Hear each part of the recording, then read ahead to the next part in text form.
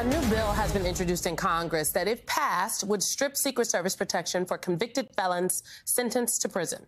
Congressman Bennie Thompson proposed that legislation on Friday. It would address the very specific scenario of a Secret Service protectee having to serve time in jail.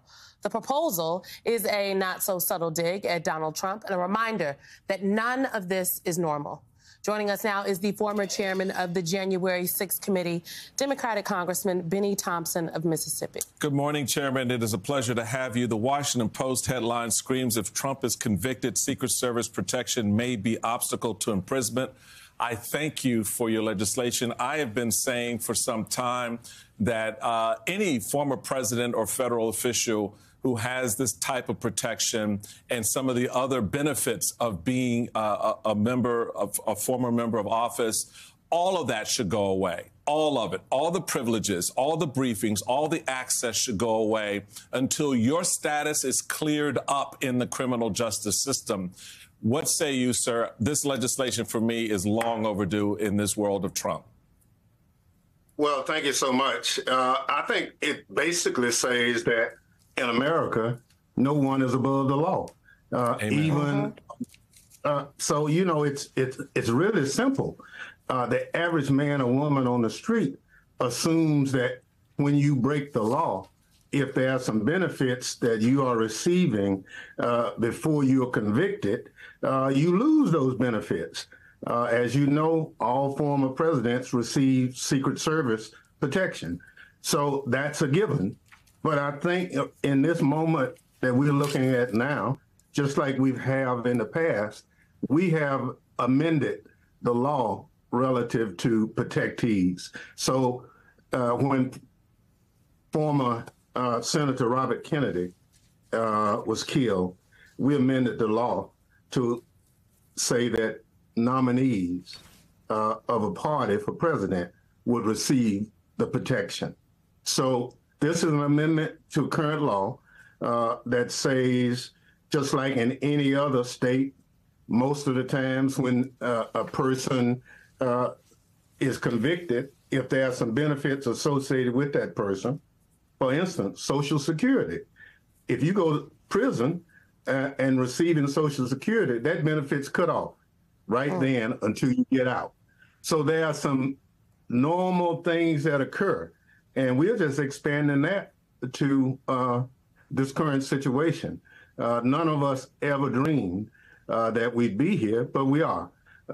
Someone with 91 felony counts over their head, someone who's intimidating prospective jurors, someone who's having to be told by the judge a number of times, sit down. I think it's a moment in this country that we have to address.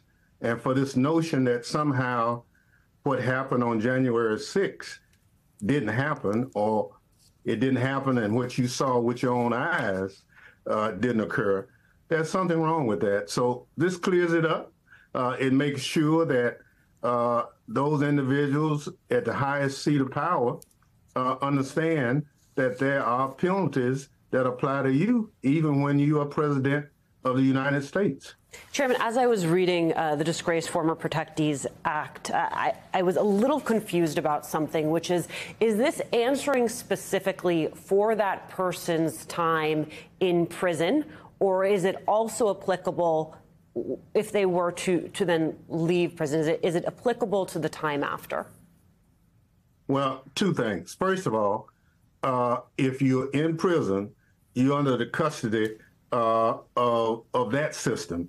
So there's no sense duplicating the protection. Yep. Now, when you come out, the spouse continues to receive the protection. At the end of that, that individual has to apply. A lot depends on what the sentence is for that person, and ultimately it's up to the Secret Service whether they get it back. You know, Congressman, I think, Mr. Chairman, this is a really important conversation and a critical piece of legislation because in legal circles and non-legal circles alike, and throughout cable news and in the papers, many folks have said, and I mean, it's even in there in that Washington Post headline that Michael referenced, that, oh, well, Secret Service could be a barrier to Donald Trump or anyone like him meeting consequences. But as you well know, I mean, you are the ranking member of Homeland Security in the House, the committee. There are very cushy prisons in this country. The prison that Michael Cohen went to is on the list of Forbes' 10 best country club prisons in the country. This idea that Secret Service is a barrier to accountability, I think is not true. But I wonder what you think. Well, we wanted to clear up the law. You know, the Secret Service is there for protection, but that protection stops when it determines whether or not an individual has broken the law. Every individual has an opportunity for his or her day in court if they are charged.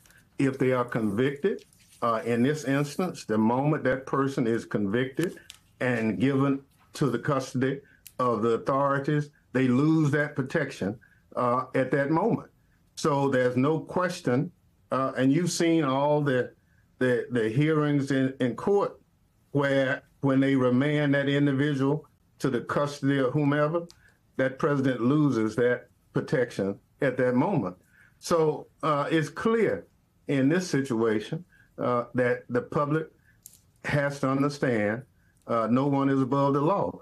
That individual who is entrusted with that authority also understands that he or she is not above the law. And to be quite honest, as you know, I chaired the January 6th committee. There were a lot of things that came up in our review that causes me great pause.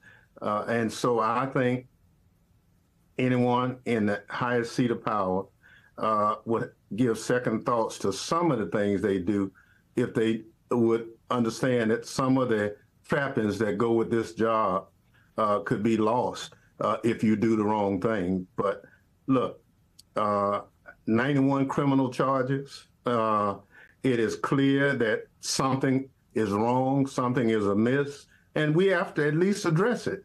This is my way of addressing what most people assume already occurs, that if you break the law, there are certain benefits that should no longer apply. And in this instance, that Secret Service 24/7 protection would be no longer in force. Chairman, given the current composition of the leadership of the House, what are the prospects of your legislation actually passing in this Congress? Or is this something that you see, getting waylaid by Republicans because, again, they're in the Donald Trump protection racket? Or is it something you think that you could peel off a number of Republicans just enough to get it passed because they, like you, see the value of the argument you're making? Well, I think it's clear that this is a marker for the future. We've never discussed the presidential protectee situation. I'm convinced, though, that if the current situation rests with the fact that former President Trump is convicted, I think it takes a different venue. I think the Speaker would be hard-pressed not to bring it to the floor. I think the Senate would do likewise. But clearly, in this great country of ours, when a person who's gone before his peers and is convicted, then it's over. You have lost many of those privileges that you were entitled to before the conviction. I'm optimistic. I know there's a lot of pressure, but this is a marker for future discussion and debate that depends largely on what occurs in New York over the next few weeks. All righty. Congressman Bennie Thompson, thank you very much. Really appreciate it. Hey everyone, MSNBC has a new and improved app. You'll get real-time alerts and analysis, live blogs, in-depth essays, video highlights, and the best 2024 election coverage. Download the new MSNBC app. Here's how to do it. You tap on the App Store on your phone. You hit search on the bottom right corner. You type in MSNBC. You click on the MSNBC app. You click on Get or the cloud icon and enjoy it.